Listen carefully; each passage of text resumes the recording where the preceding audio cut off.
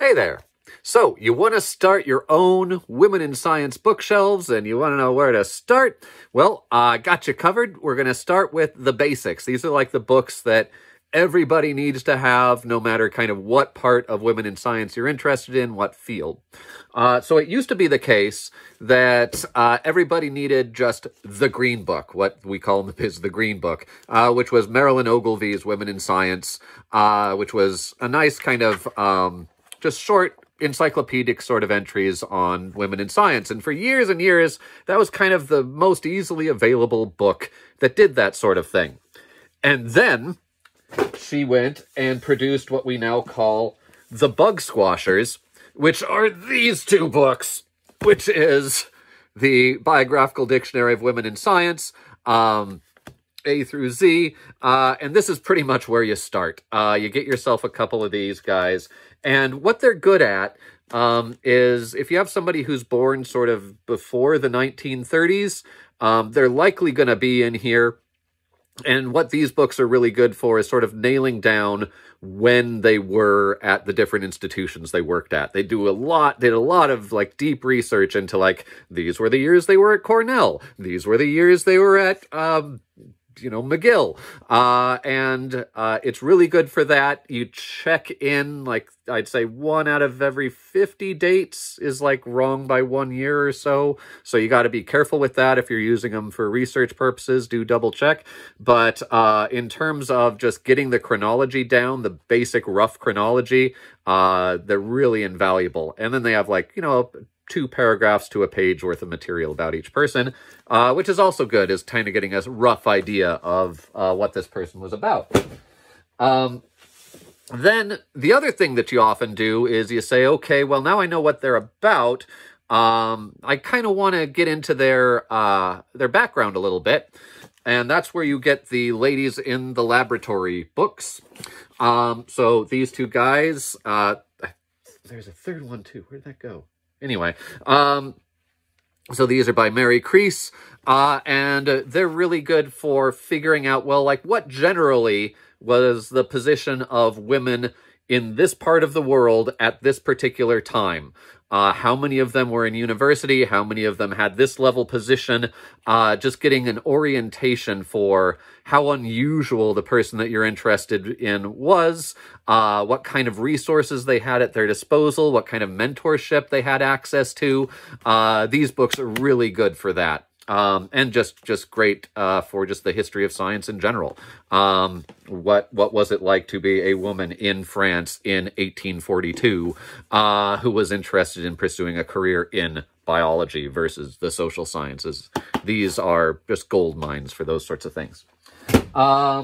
Similarly, Margaret Rossiter's books on women scientists in America, there are other volumes. My volume 1 is all I could find. I don't know. There are so many books that I know I have that just aren't here when I did the cleaning. Anyway, this is a similar thing that goes into just really microscopic detail about different areas in America in different eras. What different majors were women picking up? How successfully did they move from those majors into professions? What were the laws on the books in different places? So yeah, these guys, again, there's this one's just covering before 1940, I think. Yep. And then the other volumes take you up to, I think, 1980, maybe 90. Don't remember. It would help if I had it. But it has disappeared. Now, old school. So these, a lot of these books are good, and for these people that have stayed within the consciousness. But you have a lot of figures who just have faded away. People who were very well known 100 years ago, but that now you look on their internet, you look on the internet for them, and it's just a find a grave. And that's the only link to the fact that they ever lived. So, that's why I like having a good supply of the old school founders of women in science history. Of course, Edna Yost is the big one in that. And if you just pick up any of hers, this is her American Women in Science. She has volumes on nursing and modern science and all kinds of cool stuff. But there are figures in here that are, were very big when she started writing these, which was in the 40s, essentially. And it have just gone away. And if you want to write about and kind of bring those figures back to people, which is kind of my main interest in these things, is making sure that people don't get forgotten. These books, her books, are great for that. She was one of the only people doing it at the time, so all of them, just get them all. They're not expensive. If you want to get outside of the English tradition a little bit, Strohmeyer, her lexicon, is a pretty good one. Again, it's kind of the... it has, regular, it has English figures in it, so American and British figures, but it also has a good smattering of German, French, Russian figures who you wouldn't get otherwise in some of the other ones. Again, it's like a paragraph or two each, but it's a good starting point for working your way outside of the English tradition, and the German's not too bad. My German is not great, but I can still read it just fine.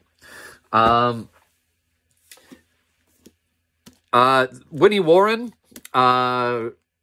this book, again, for a very long time, books about sort of minorities in science and minority women in science were very hard to come by. So for a long time, Winnie Warren's book was sort of what you had. It was your major source for just general history of Black women in science.